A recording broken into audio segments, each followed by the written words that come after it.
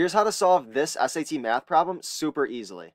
It says in the system of equations above, k is a constant and x and y are variables. For what value of k will the system of equations have no solution? In order for a system of equations to have no solution, their slopes have to equal each other and their y-intercepts have to be different. Now, looking at these two equations, we already can tell that their y-intercepts will be different since we have a 4 there and a 7 there. The next thing that we have to do is make sure their slopes are the same.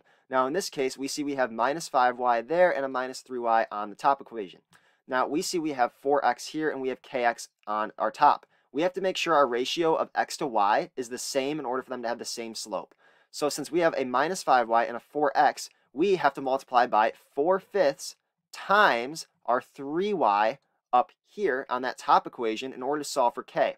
So we're going to do 4/5 times 3. We go ahead and do that. We get 3 times 4. That's going to give us 12. We'll have 12 over 5 as our correct answer, and that's going to be answer choice A.